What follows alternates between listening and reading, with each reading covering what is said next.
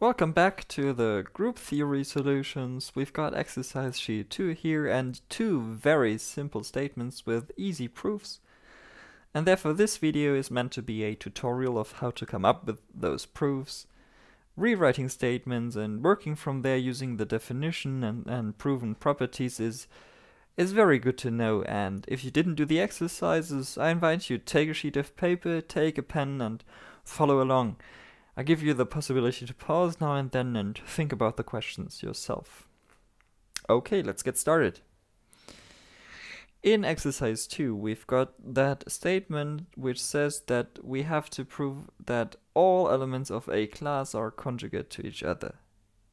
Take a moment to think about it and how to rewrite this into a mathematical statement and come back when you're done. Okay, you got it?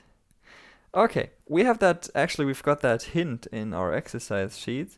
We say A, B, and C are in the same conjugacy class and we need two more elements, X and Y, and we have that in our group G. A being conjugate to B means we have that similarity transform, which transform B into A, and the same is true for C, of course. If these two elements are the same, then A and B are equivalent and we've got nothing to prove actually. The next task is how to take that mathematical reformulation of that problem and how to prove now our statement. Think about it, it's not very hard. Pause the video and come back later. Okay, you've got it? There's really no trick in here. This is as easy as it looks. We've got just the similarity transform of B is equal to the similarity transform of C. And all we do is just taking our elements x to the other side. So we've got B is equal to x to the minus 1, y, c, y to the minus 1, x. So this looks very neat indeed, and you need a property which we've proven in exercise sheet 1.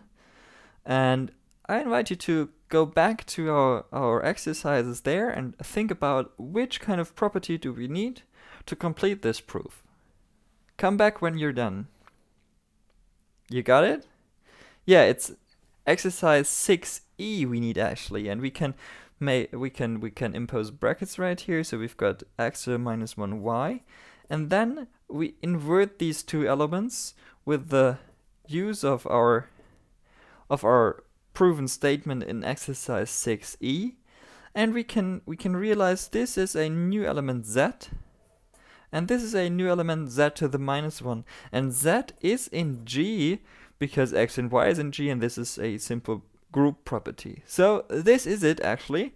We've got it. B is equal to z, z, z to the minus 1, which is exactly what we needed to prove.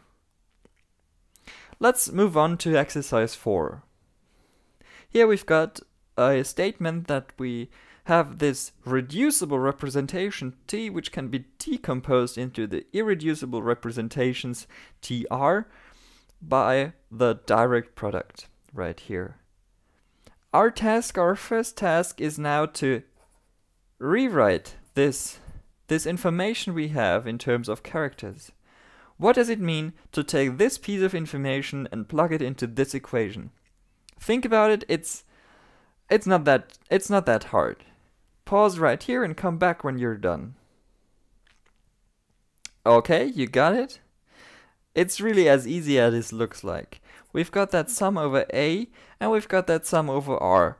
And we have that prefactor and R squared, and we have that prefactor because we use both characters. Here we've got the complex conjugate because this is a square of the absolute value. So what do we do next? My hint is look at our famous theorems for characters, and maybe you can come up with something which you need to have. Remember what you need to have in the end is we've got that NT. You can look up that definition in our exercise sheet, and you've got that times G, which is the order of our group. the step from here to there is not very hard. Think about it, how can you come up with the intermediate step from here to there and come back when you're done? Okay? Yeah, exactly. It's just splitting up those two sums. We've got nr squared and we got that sum over a, which is the complex conjugate of this character times the complex times the usual of the same character. And now all we have is, this is by definition nt, and this is, when we use our average theorem for characters, just the order of our group, which is by definition our little g right here. You've got that, you've got that proven, and I hope this video helped you. Please ask me if something is not clear to you. See you next time.